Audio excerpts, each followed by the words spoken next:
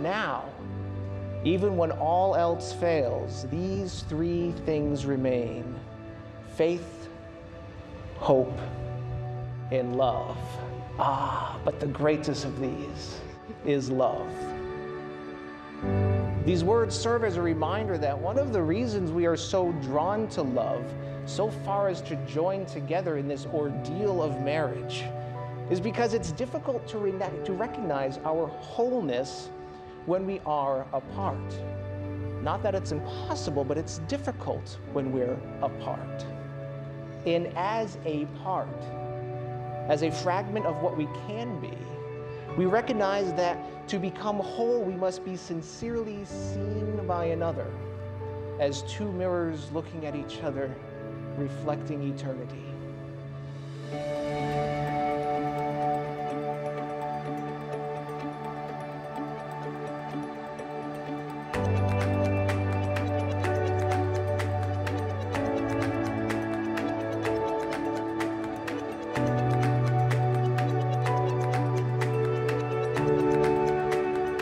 There's a parable about men who are given talents. Some were given many, some were given few.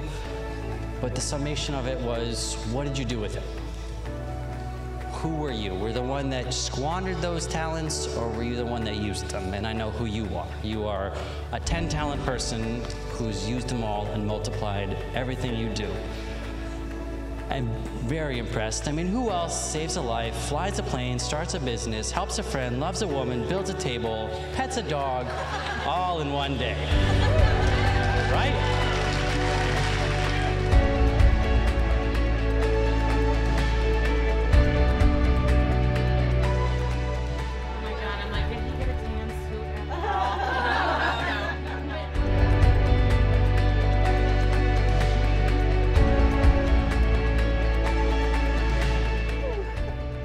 It may have taken Kara a tad longer to realize this, even though it was obvious to everyone in the room, but we finally made it here. Kara, I love you. I can't wait to see you as this wife that you've become today, and eventually a mom.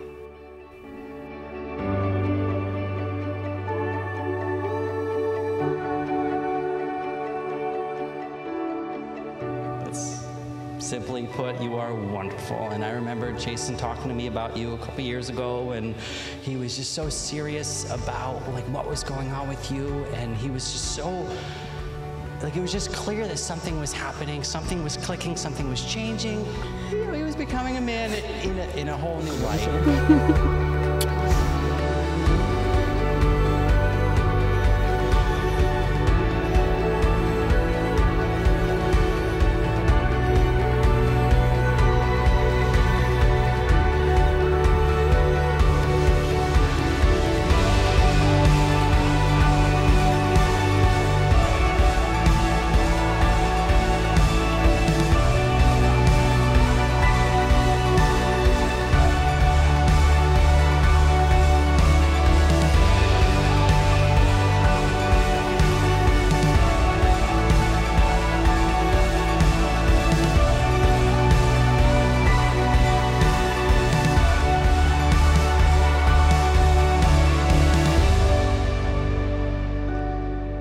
When we find that sacred spark in someone who makes us come alive, like Jason has found in Kara, and like Kara has found in Jason, it is then that we see our wholeness.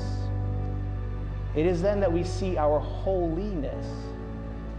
And it is then that we find our completeness.